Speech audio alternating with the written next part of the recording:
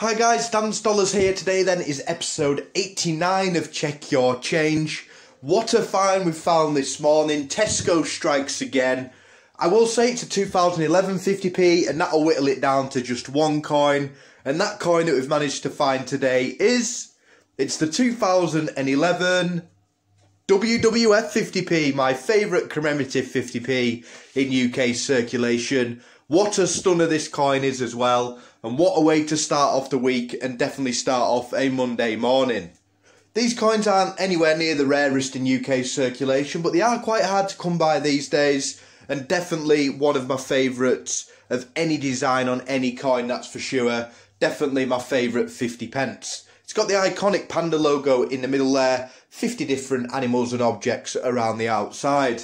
Now when it goes to the commemorative book that we're trying to fill, that's filled the gap and we are absolutely flying now. Not so good with the Olympics, but we all know they are super rare at the moment.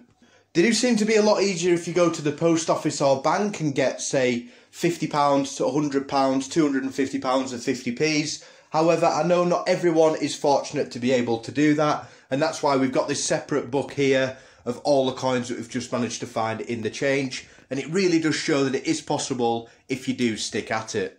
I do believe that December is the best time of year to try and find those commemoratives. A lot of people do spend them trying to raise some Christmas funds. I've had to use some as well this year, and it really has been a difficult year for us all. So definitely do check the backs of those commemoratives. Like I say, all the way through this month, there will be a lot of them out there.